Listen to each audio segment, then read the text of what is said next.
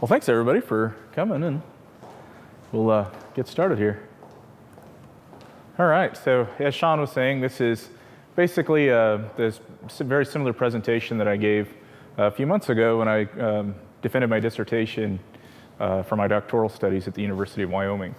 My topic was looking at students' perceptions or feelings of connectedness, specifically in online graduate business programs. So my brief overview, kind of the overall, my mouse isn't working. Well, let me back this up.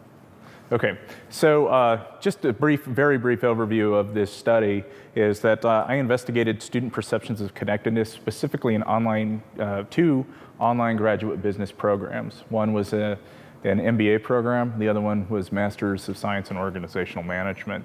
The study site was here at Chadron State, and I used survey research, so this was kind of a survey that I emailed to students and had them fill out. And the tool that I used, or the instrument that I used to kind of process the information, was the Online Student Connectedness Survey.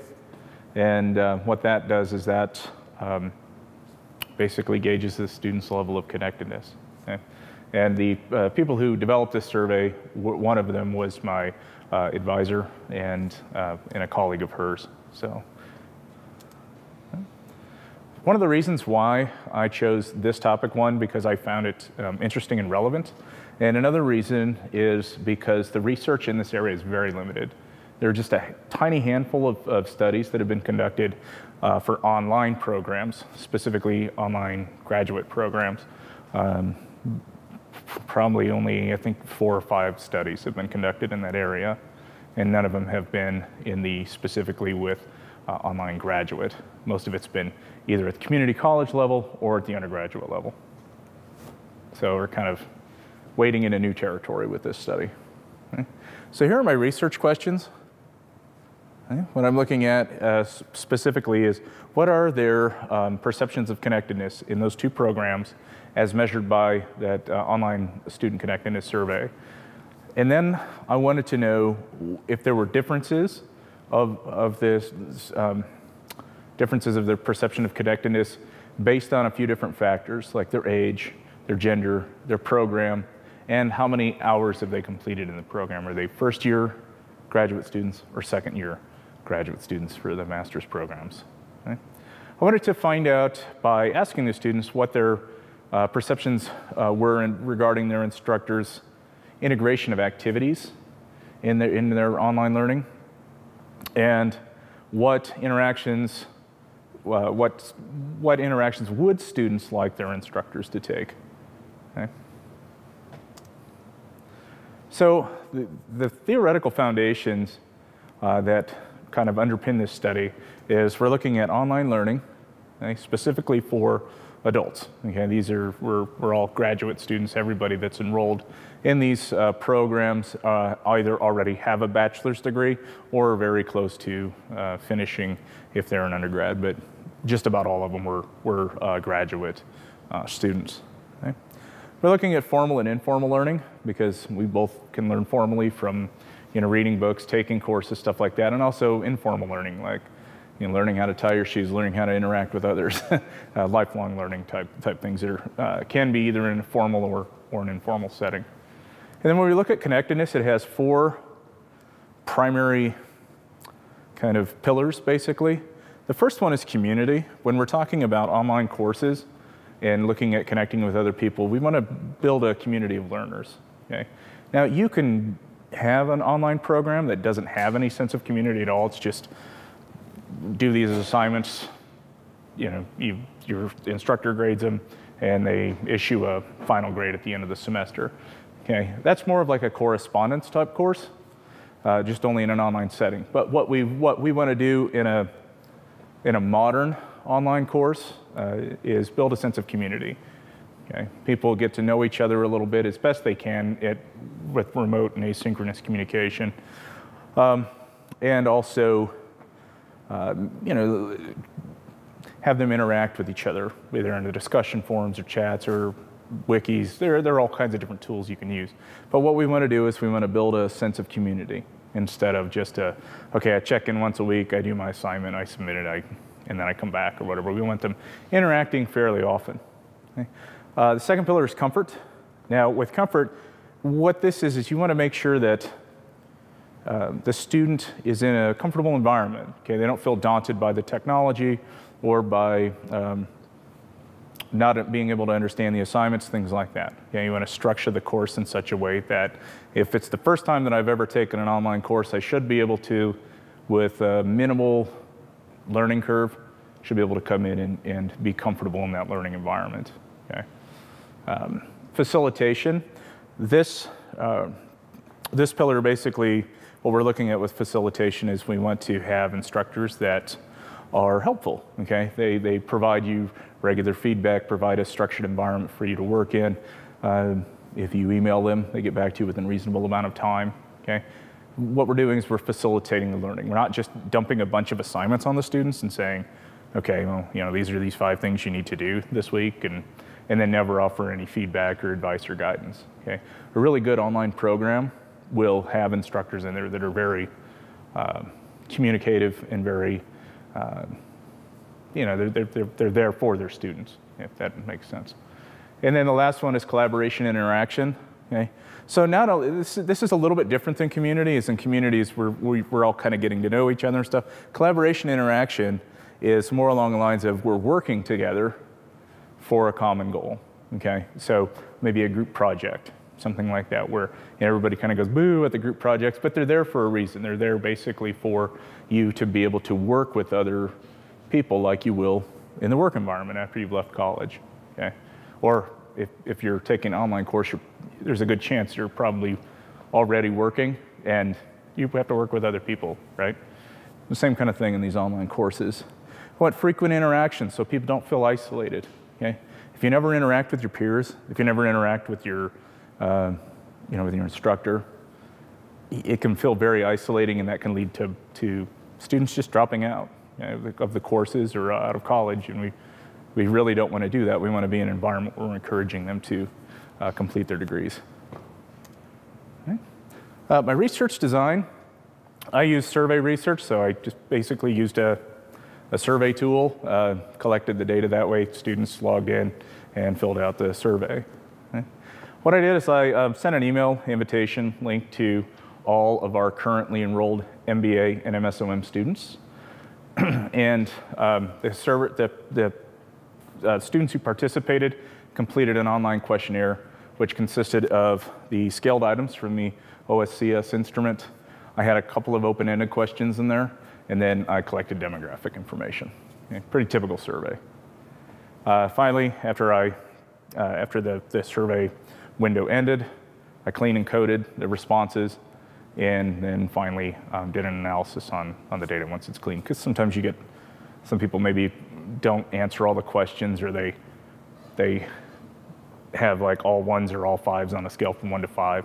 So I had to throw a couple of responses out based on that. But from the students who participated, I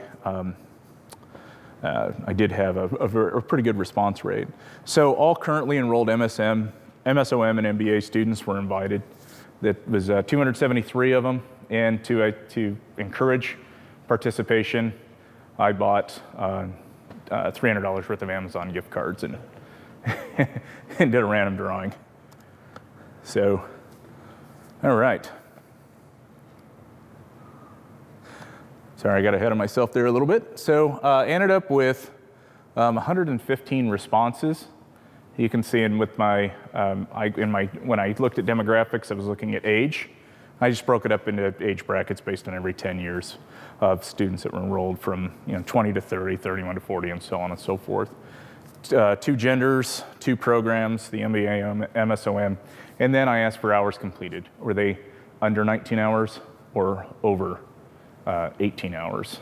Okay, so from 0 to 18 and 19 to 36. That's year 1 and year 2 if they're a full-time student.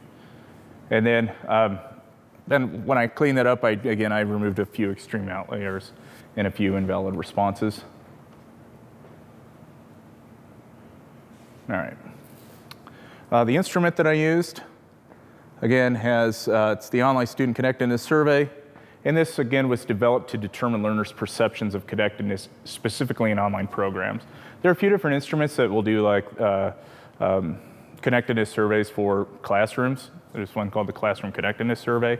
This one's quite similar in that but it's specifically for online students. So we basically strip out anything that says like, what is your interaction with your instructor in your classroom time? Well, we don't have classroom time, usually.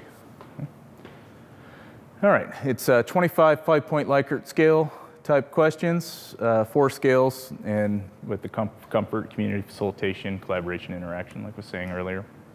I also had multiple response items, just asking what activities are instructors including in your online courses to foster connectedness. In that one, it was just your typical tools that most instructors would use in an online program, like discussion forums, group projects, group assignments, things like that. Do they use messages, chat rooms, discussion forums, and so on and so forth.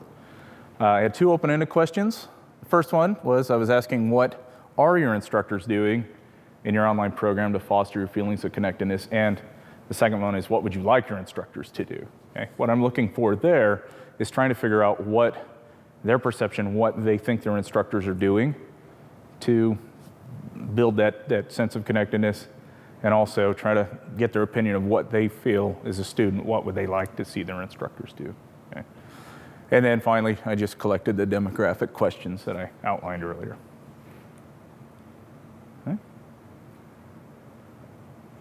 All right, once I was done cleaning all the data and analyzing it, I ran descriptive statistics on each scale item. Okay? Ran on demographics and open-ended question 1 because it was a checklist there. I could run descriptives on that. On the second question, for research question 2, I ran independent t-tests with Bonferroni correction. I say that 5 times, real fast. on gender, academic program, and number of successful credit hours completed. I wanted to see if there were differences between the different genders and programs and stuff with their responses. Okay, so for example, would there be a significant difference between male responses and female responses? Okay, for example, and then 3 and 4, those were open-ended questions. So what I did there basically is I coded their responses based on different categories and finding common themes depending on what the responses were from the students. Yeah, a lot of responses were fairly similar. Ended up with 106 valid responses after I did outlier removal and a couple of people who had other for their program. So I was like, well, if you're not an MBA and MSOM student, I can't use your response. So I had to throw those ones out. You can see that it was pretty even with males and females. 53.8% of my responses were male and 46.2% were female. So that was pretty even. And that, looking at the demographics data on students enrolled, that was pretty similar to what we have with gender differences as well. The age range was, youngest student was 21, oldest student was 60. Most people were in their early 30s. Yeah, you responded. Again, that's pretty typical of the students enrolled in our program are in their late 20s, early 30s usually. And then a majority of the people who responded were second-year students. I was kind of surprised by that. I thought I'd have an even mix, but I didn't. 65% of the respondents were in their second year. And majority of them were MBA students at almost 78%. Not surprising. They tend to be a little more communicative because the MSOM is split up between 3 different colleges versus the MBA is here. All right, so for discussion question 1, overall scale items with the mean of 3.6 indicated that students felt moderately connected, and that is, it's not a bad score, it's not exceptional. So I would say it's pretty moderate, it's pretty average. If other studies that were conducted mainly at the undergraduate level, community college and 4-year bachelor's, very similar finding. Okay, about a 3.6 out of 5. So the community subscale was low. That was one where students generally indicated they did not feel connected to their programs in terms of community. Okay, again, that is similar to other studies, maybe a little lower, but nothing. I mean, it's not like we had a 1 out of 5. We're like, okay, well, that's a problem. Okay, so it was a little low, but not out of the ordinary for other studies of this type. So there were a few different items on the scale, items that were under 2.5, which might be points of concern to look at. And one of the things that I found from feedback from open-ended questions indicated that students didn't feel like they were emotionally connected to other people and that they didn't spend a whole lot of time with their online course peers. Again, if you look at other studies of this type, that's not totally out of the norm. Okay? That is an inherent issue with online learning, where students don't spend a lot of time outside the course with their peers like you see in the face-to-face programs, like study sessions, group study, hanging out with your friends before class, things like that. We just don't see a lot of that in the online programs in general in college, and that might be why we're seeing some of that with the lower end community. And item 26 was asking how important is connectedness to students. I thought it was pretty neat that they generally found it important. That was actually a little bit higher than previous studies. So, and I don't have any data to back up this statement or whatever, but my feeling was, as somebody who has an MBA and you're in mine online, I found that it was important in grad school, more so even than my undergrad, because I was working with a team of people. A lot of them were working full time and had different perspectives on business problems we were trying to solve in our classes. And I felt that was pretty important to have those connection points with other students, other high-performing students. So, all right. So these are basically the descriptive statistics for my different subscales. And you can see students with a mean score of 4.12 felt very comfortable in their online learning environment. Okay, that's actually higher than average. So I was pretty happy about that. They felt, again, the community was a little low.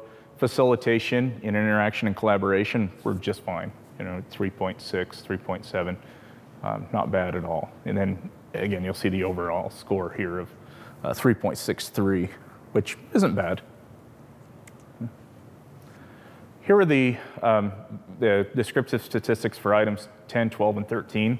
These are the 3 scale items that were kind of a point of concern in this study. They were a little lower than what you would see in other studies of this type. And so they didn't, the score on 10 at 2.4 was basically stating that students disagreed in general, that they felt emotionally attached to other students.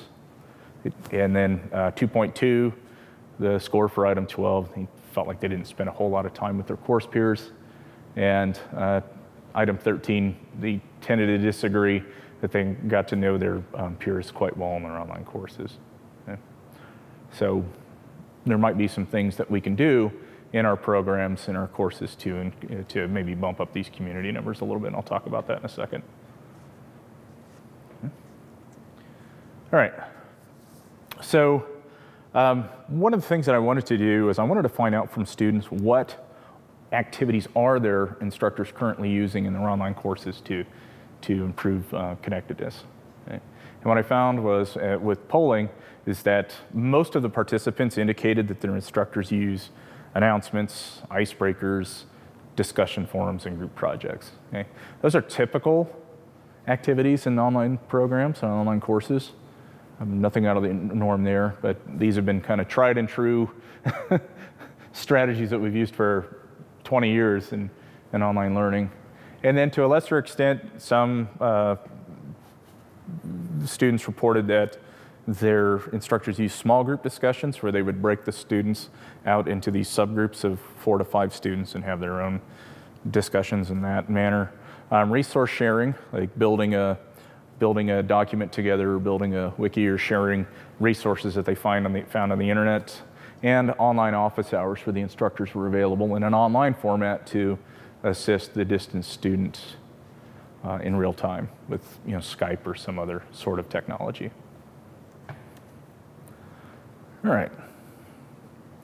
What I want to look at with question 2 was how do learners' responses differ based on their individual characteristics? Okay. Looking at age, gender, program, and how many hours they completed. Okay.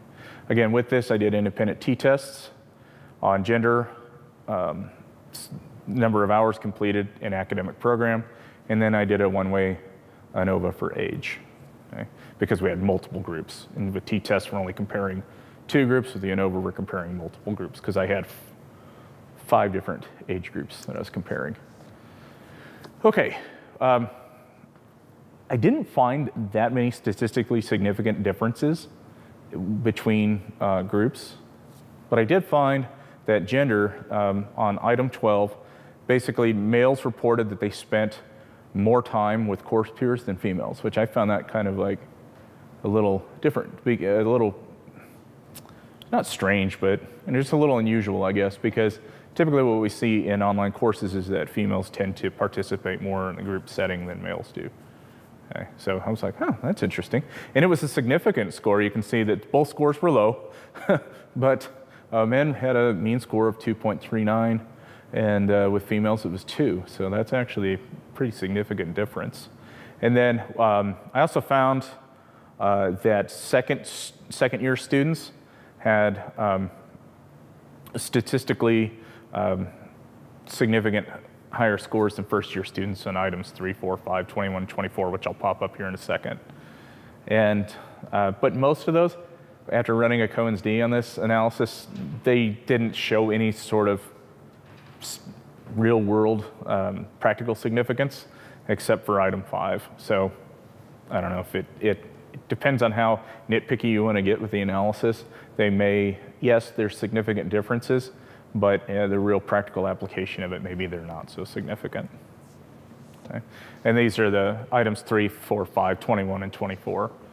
So again, for second year students, we're more comfortable asking for help from other students. That makes sense because you're in if you've already been taking these courses, you're more comfortable with how they're laid out, how they work. You've probably already interacted with some of these students in your courses in your second year. You've already had some time with them your first year, so you're probably more comfortable with them. I know there was a set when I was going through, there were like 4 or 5 people in each of those classes that we were in the same classes together all the way through. I knew them pretty well, and so I felt comfortable with asking them for assistance if I needed it. Second year students definitely feel more comfortable with expressing their opinions than first year students. Again, it's probably due to more of the comfort of being in these courses, already having taken a full year's worth of courses. In the second year, you'd be more, you're kind of like the senior student, I guess. I don't know. Number 5, which was the one that showed kind of a practical significance. Your second year students definitely felt more comfortable introducing themselves in online courses than first year students. Okay. And then 21 and 24, second year students, again, were more comfortable with working with others in their online courses. And then the last one was discussing their ideas with other students in their online courses. Second year students were also more comfortable doing that. Okay. So what does this mean? Well, basically, it's if you look at the scores, everybody's pretty comfortable in these areas. It's just your second year people that may be a little more comfortable. Okay. I ran independent t-tests, indicated no statistically significant differences between gender and academic programs. I just didn't really find any. The score was so close, it was almost like they were almost identical. Okay. And I didn't show any statistically significant differences on scale items between age groups either. There's nothing there. Everybody, the scores are pretty similar across the board for age groups. Now, there was only one 60-year-old in that last age group, so I didn't have multiple people in that group to to analyze, but I did look at that person's scores individually and then compared them, and there really wasn't anything significantly different. Okay, last one for discussion, or the question 3 was, I was looking at what are their perceptions regarding their instructors integrating activities in their courses to foster connectedness. Okay. The students mainly talked about that their instructors use discussion forums, they use team projects, they had people do introductions, icebreakers, that their instructors promoted interaction. In other words, they were actively involved in the courses, trying to get people to communicate with each other, to foster ideas, things like that. So instead of, let's say you have a discussion forum, the instructor would go in, prompt with a question, and then come back and provide feedback to student responses. That was very common. Okay. And finally, that instructors are responsive to student needs. If the student emailed the instructor, they got back to them within a short period of time to help them address whatever questions they might have. Okay. And this is just the percentage of students number of students with these different categories for responses. You can see that most people said that instructors use their discussion forums and team projects. And then fewer students indicated that the instructors are responsive to their needs. I think that's just because it's just categorized. It doesn't mean that instructors aren't responsive. That's something I did want to clarify on this slide. It's just that 7 people indicated directly that instructors were responsive to their needs. That's something that came up in my defense. For like, so you're saying, no, that's not what I'm saying. No, they're responsive. Nobody complained about that, really. And then the last question that I had for my research questions was, what would students like their instructors to do? This was kind of a tricky question because you're assuming that the students know what they'd like to do. So, but we got some good ideas from students, I think. Most students desired more frequent and timely interaction with their instructors. Now, that is so subjective, it's not even funny, because for some students it might be, okay, if my instructor gets back to me in a couple of days, I'm good. Other students, literally, I hit send, and if you're not back to me within an hour, I'm complaining, okay? And those are the 2 extremes, right? So that's a little subjective, but from what I could take from the responses would be that most of them just said, hey, if I email my instructor, one of the things that's very important to me is that they get back to me within a couple of days or a day, okay? Which I think is pretty reasonable. To a lesser extent, some students wanted synchronous methods of learning and communication. They wanted like an online classroom where they would log in after they got home at work and meet up with their other students and do activities and things like that. There are some programs that do that, but most don't because of the asynchronous nature of online learning. You have people working nights, you have people working days, you have people that are out on a ship that they might not have reliable internet access at all times. We have a lot of current military people who are stationed overseas taking classes, so the synchronous communication might not be something that is going to be common. Okay? Students did indicate that they wanted more feedback on their assignments and timely feedback. If they submitted an assignment on Sunday, they would expect that by Tuesday or Wednesday they would have their assignment returned with a score and with feedback from the instructor on how they might improve their assignments. There were quite a few responses that indicated that they would like more of that from their instructors. And I had 10 respondents that reported that connectedness is not important or necessary. I did have a student who basically stated, hey, I'm just here to get my degree. I want to go in, actually there's more than one student, there were several of them, that the common consensus there was, this isn't important. What's important to me is getting into these classes, doing my homework, getting my grade, getting my diploma, getting my raise at work. Which I can appreciate that. When I was going through my MBA, I was running a business at that time, and I was maybe more in that camp on some things I'm like, look, I don't want to sit here and do 5 form replies, on this. I just want to go take the exam so I can graduate, But But as somebody who's several years out from that, I do appreciate the level of community and level of communication that we were expected to engage in. I think I did take a lot away from it. So the implications from this study primarily is that the interested parties at the study site, faculty, administration, staff, students, whoever's interested in this study, they now have more insight into connectedness levels in their MBA and MSOM. And what we found was, we're not doing too bad. We're tracking right along with other studies. Maybe there are a couple things that we can improve on, but I didn't find anything that was super glaring, a major problem that we had to address right away. The thing is that we did find that the indicated a low sense of community, but that's very similar to other studies. Okay? We might have to follow this up with some other studies to determine why those scores were so low. That's something that I'd be willing to work with others on to determine that.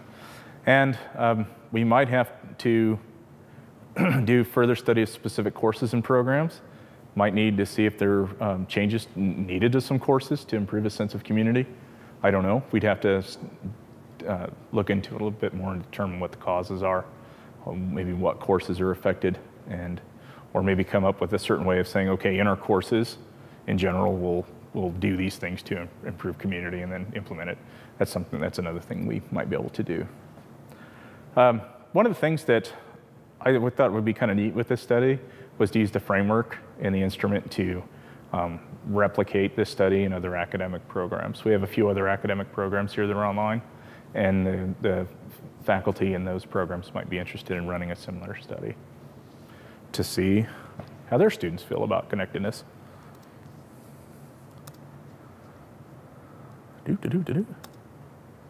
All right, so there are a few recommendations that I have. It's actually fairly simple, the recommendations are, because we didn't find any major glaring problems, I guess, with the level of connectedness other than that lower community subscore. But one of the things that the literature tells us on this particular topic is that students really like meaningful feedback on any assigned work, okay? Even more so than a score. Some of them just want the score, they don't care, they just want to get their paper, their degree, and move on with life. But most students aren't that way. Most students, they want to know what they did right, what they did wrong, where they can improve, and so next time they can turn in a better paper or better assignment or whatever. So that's important. We want to make sure that that instructors are providing meaningful feedback, and I would add timely onto that as well. It really doesn't help a student if the instructor doesn't get their assignments turned back until 4 or 5 weeks after they've been turned in. By that time, closing the loop on feedback, it's pretty much over at that point. It's not nearly as meaningful, it's not as rich, and it doesn't help that student to improve as they go along. I did have, during my college studies, I did have an instructor that didn't turn anything back until the course was over. Still have choice words for that instructor. So that's an issue, and that's something I think in higher ed we need to really make sure that we're providing that timely feedback, and meaningful too, not just good job. Tell them, get a little more deeper than that. We want to engage students in courses. Okay? Again, one of the big things with online programs and online courses is that it's real easy to become isolated as a student in those courses if you're not engaging with your instructor, you're not engaging with other students. Okay? And it's a two-way street. The engagement, not just the student engaging the instructor, the student engaging their classmates. It also needs to be the instructor maybe prompting the students to engage in the course. Or if you see somebody that's maybe not doing so well, engage that student individually. How can I help? There's some of that's very critical, I think, in online courses. One of the things that you can do is create a community-based environment outside of class. Have like a Facebook group or an email list or online synchronous study sessions that maybe you do 2 or 3 of them a week, student-led, okay, where they go in and can communicate with each other outside of class, but in a virtual environment. Just like what you would have, if you ever walked through the math and science building, you see students kind of huddled up at the tables studying, okay, in a face-to-face format. This would be similar, but in an online format. Okay? At the beginning of courses, instructors should set clear expectations of what they expect from students, and of both performance and communication. Okay? So because it's in the online area, it's not only, if you want a rich course, it's not only making sure they're performing well on assignments, but they're also performing well on communicating with each other and with yourself. Okay? Like discussion forums, for example. A good idea would be to have a minimum number of posts that they have to do per week, when their first post needs to be made, maybe a word count, maybe a detailed rubric of what meaningful posts are, and then a point value assigned to it to give it some teeth to make sure that they are participating. And then one of the things that literature talks about a little bit is involving distance learners in campus events. That's something that most colleges, they're not very good at doing that yet. It's getting better, and I think one of the reasons why is because the technology is improving to where you can watch graduation if you can't make it, for example. It wasn't realistic 20 years ago to do that. Well, now it is, because we have all these wonderful video conferencing systems and fast internet access and things like that that make it available. But one of the things that online programs don't offer nearly as much as the on-campus experience are all the events that happen outside the classroom. Okay, so that's something that there's some burgeoning research that talks about involving distance learners in campus events. Okay. All right, one of the final slides here is limitations. There were some limitations to this study. One is the sample size was small. There's only one school and just under 300 potential participants. Okay. Ideally, we would have looked at multiple schools and had more participants, but I didn't want to go there. I figured if we ever replicate the study, we can do it there. But I just wanted to, get the degree. I guess it would have been untenable for a dissertation. Probably it would have taken years and years and years to pull all that off. So the sample size was kind of small. We only looked at 2 programs. We could have looked at more. With the college system, there are 3 campuses. 2 of the campuses have MBA programs, and all 3 have MSOM. Okay? So again, if we were to replicate the study, we could easily roll it out to different colleges. The geographic area is small, so most of the learners in the MBA and MSOM live in the area around here. They live in Nebraska and surrounding states, and then we have them peppered nationally and a few international students.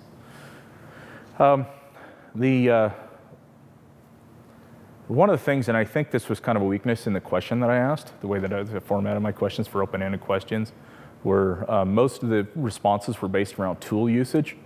When I'm asking, like, what do your instructors do to foster connectedness, a lot of them, and especially when the question right before that was, what activities are they doing? Some people, I think they took that as to how are my instructors using these tools, or they were just rehashing what tools their instructors were using. So there's some of that, I think, was kind of a limitation. And then the final limitation is that it was relied on self-reported data. Most surveys are, so. But one of the things that I had to back up my limitation with literature, and what I found is that if you look at literature on self-reported data, most people will give you honest responses. Okay? I'm not making the student fill out the survey, so everything was voluntary, okay? And it was all the responses were kept confidential. I don't even know who participated. I had one of the office assistants do the random drawing. So, future research. I think one of the things we can do is, again, follow up to see why the community subscale was so low. Some of the open-ended questions provided some insight, but I think we might want to look into that community issue in a little more detail. Okay. One of the things that I did is I ran a one-way ANOVA on income level and scale items. I kept it out of my study because it wasn't part of what I was looking at specifically. But I did notice that the lower the income level of the student was, is the lower their perception of connectedness was too. So that might be something to look at in the future. So if it's a student making less than $10,000 a year, most of them don't feel very comfortable with technology, and they didn't feel very connected to their courses versus somebody who is making $30,000 or more. And I thought that was interesting. But that's a whole study on its own, to looking at that. And then finally, we can replicate these studies in other academic programs. It's real easy to roll it out and replicate it because there's nothing in this study that is specific to a business program. You can run this in an education program, you can run it in a counseling program with the same exact question scales and everything. Okay. The only thing you'd have to do is change your program name. So instead of MBA and MSOM, it'd be education and whatever you wanted to look at. Okay. I just looked at two because it was real easy for me to get I knew the students, I knew the programs, very familiar with them, and it was, I shouldn't say easy access to the students, but I guess kind of, that was part of it. And the other thing for me is I was very familiar with those programs, so I knew, I was very interested in finding out where we were at in terms of connectedness in those programs specifically. Yes, sir? I have one question. Yeah. Jennifer and I have a book about introverts. Yeah. I forget the name of it. But I was wondering if mostly the introverted students would rather be online, whereas extroverted students like the face-to-face social. Is that another whole study? That's definitely a whole study, and it's actually, if we're looking at introversion, extroversion, and connectedness, the literature on that topic is very limited. I don't even know of any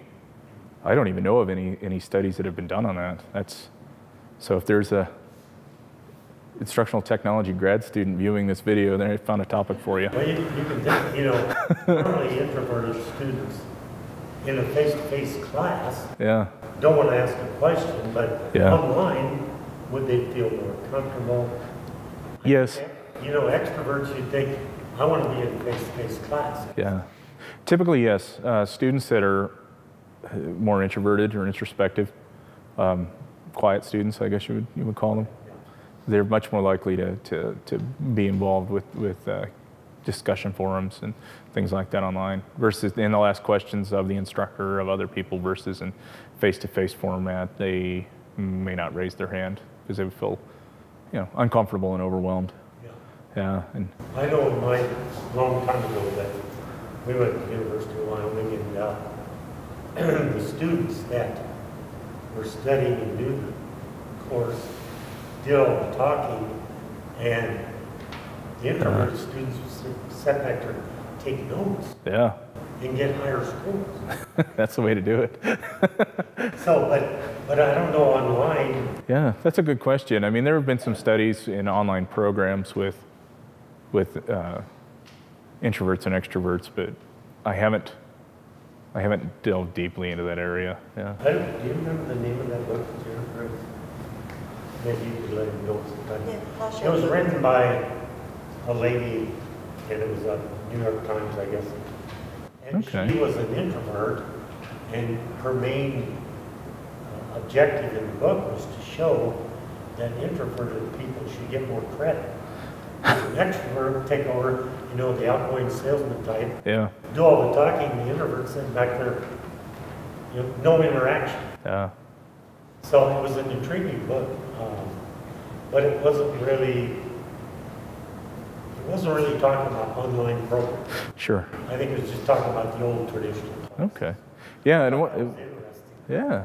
and one of the things you can do, like in group projects, even if you have people that are fairly introverted, both in face-to-face and online format, they may not want to be the public face of their team, but maybe they would be more likely to do some of the editing or research. And We're in a group and they have Yeah. Extrovert and 3 introverts. Yeah, yeah. So you have like your team leader, and you have their team speaker, and then you would have some of the other students in that team that maybe fulfill some other roles. I can get that. I mean, some people are very extroverted, where you just can't, you know, you're like, okay, you can stop talking now, and then and then you have other people that, you know, you're just not going to get them to ask questions in class. They just won't. Yeah, yeah. So, yeah, but yeah, that's a good question. But unfortunately, it wasn't really part of my study. But it is interesting. Yeah. We happened to read this book. Did we get that from our daughter? Yeah, I think it was called Quiet. Yeah, the book was called Quiet. But Okay. what's her name? I can't remember the author. But maybe Jennifer bring it in. Okay. Yeah, that'd be great. It's a fascinating book to read. Sounds good. I was just wondering if some of the differences that you saw between males and females were differences of definitions. You know, if I say I want to spend, you know, if I say my classmates know me very well, Yeah. that males may feel that with the casual connection that's true, but if females may feel that they really need much more interaction in order for that to be so. They very well could have. Between the actual interaction, but the difference between the perception and the interaction. It could have been because the instrument didn't indicate when you're asking the question.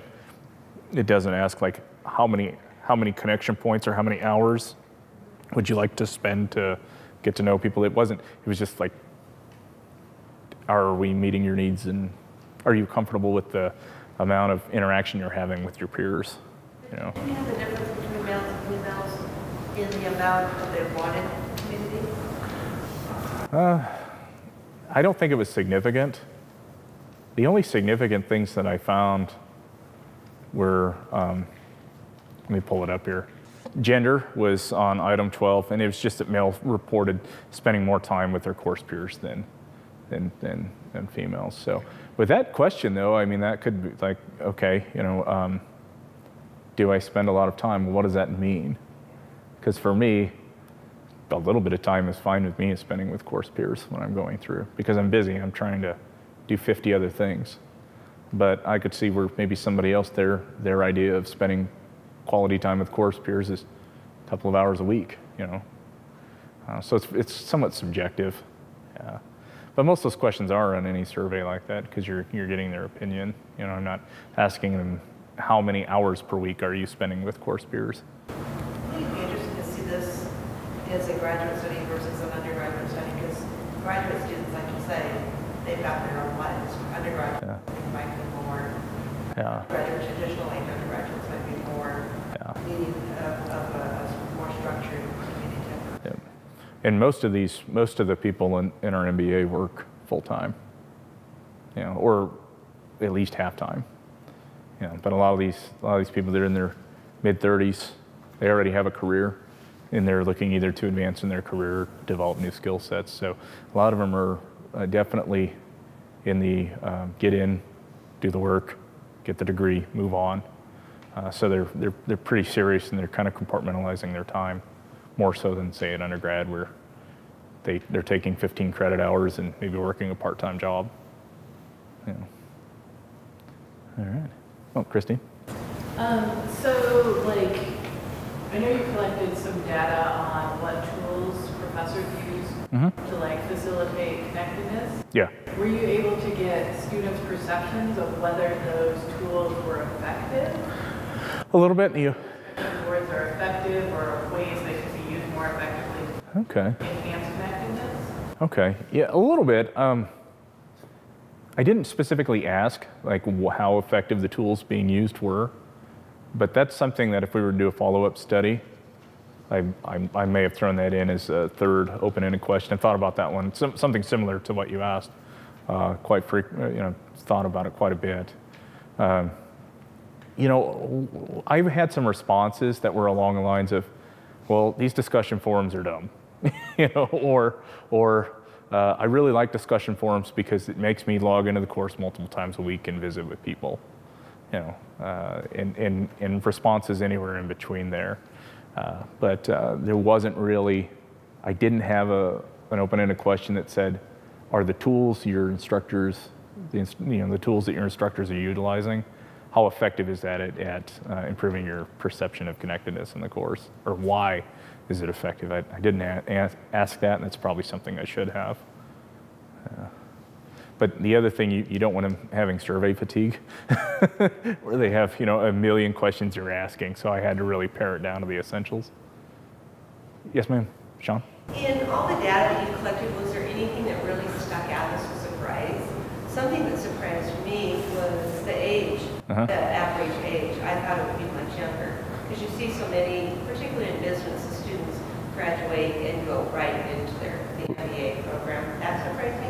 And a question that you also asked was the income. Yeah. I didn't, right when I saw that, I thought, what would that have to do with anything? But then you did see a significant correlation between higher income versus lower income on Connecticut. Yeah, and income actually wasn't even part of the study. I was curious, so I threw it in there as a demographic question. And then when I found out there were significant differences in income levels with their comfort with technology and their comfort in their courses, I thought, well, that's really strange. And so if I were to do this again, I would ask a question related to, I would specifically see if I could, instead of having an anonymous survey, or confidential, I guess, because there was a way where I could identify students potentially, but only if I had the list of the students who registered for the gift card drawing. But I have no way to contact those students that were in the lower income brackets or any of the income brackets. So with this study, I wouldn't be able to do it with these students because I don't have any identifying information specifically of who they are. So if I ran the study again, I would try to have an identification marker in there basically saying your results will be kept confidential, but I'd really like a way to contact you if I have follow-up questions. So identify those students that are in lower incomes and then develop or pull an instrument if one exists for surveying low-income students with comfort with technology, and then do a follow-up study, because that's very interesting. And what you might see is if they're from a lower income bracket, they may not have they may not have had the exposure to technology or the use of it in school, or I mean, if you're making $10,000 a year or less, it's probably, buying a brand new Mac probably isn't high on your priority list of things you need to purchase. So that could be part of it. But it's one of those things where I didn't address it because it wasn't part of the study, but I went ahead and analyzed the information anyways and found some interesting findings that I would like to follow up on at some point. Yes, sir. Yeah. Yes, sir. I was going to ask the same question about income, and you elaborated on that, but I recently heard that, or read that in California, the university system, like Berkeley and Southern Cal, the income of the parents was almost double that of the students in their state college system. Sure. And the community college system parents was even lower. Yeah. I suppose it's basically, I don't know, I haven't looked further, whether one system, well, I assume the community colleges are a lot less cost, maybe simply what they can afford. That would be my guess. I mean, I look at college costs for my own children. I don't have the kind of finances that I can send them off to a prestigious private and bankroll it, without them having to take on massive loans.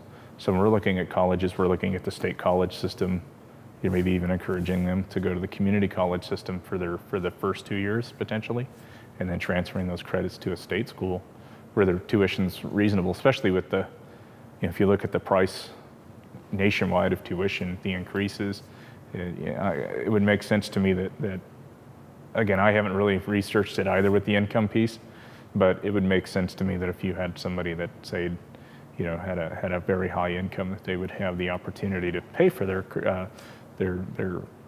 child's education at a very expensive university, versus if you have a couple of working parents making, $50,000 or $60,000 a year, if they're bankrolling the education of their child, it's a big prestigious private might not be something that they can afford.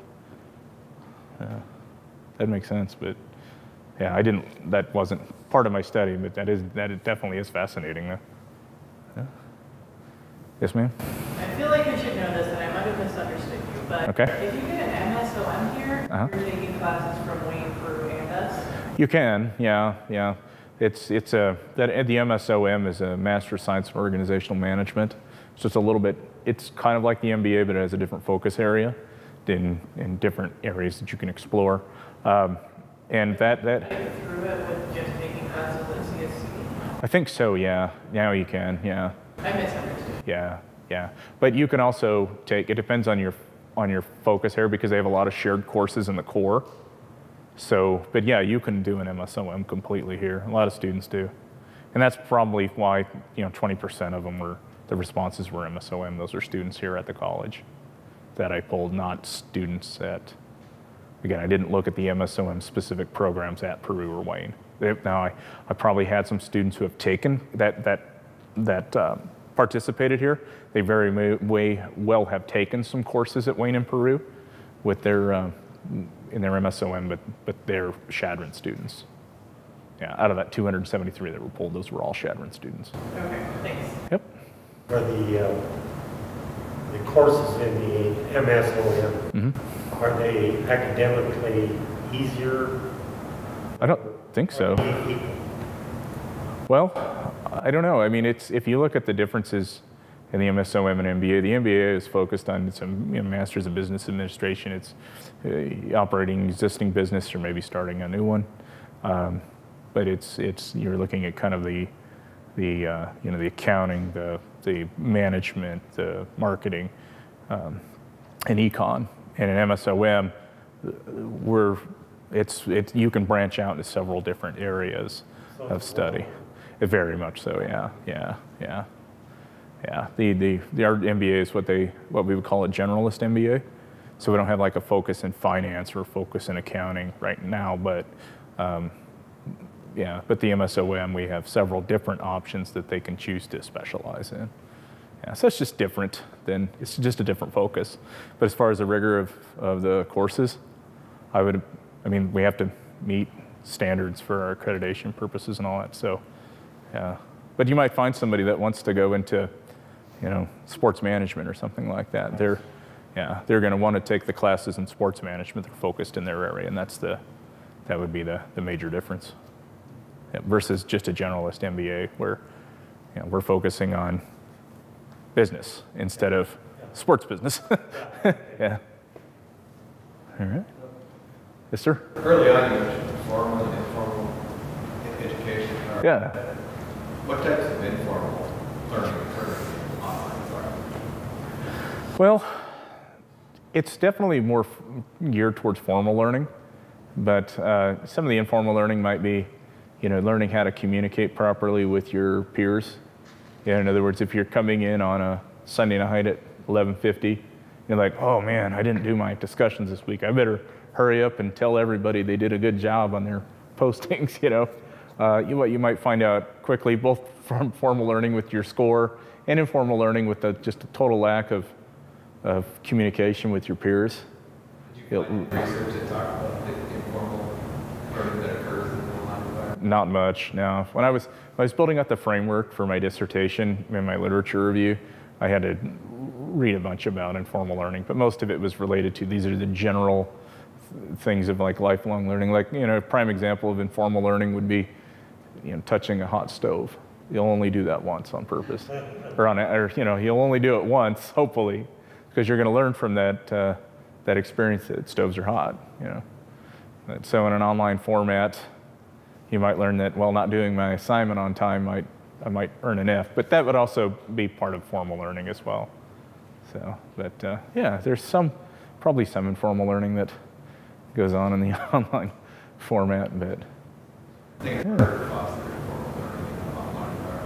I think so too. When we look at informal learning in the online environment, it might be looking at creative projects. Like, okay, you're going to develop your own project and see it through to completion.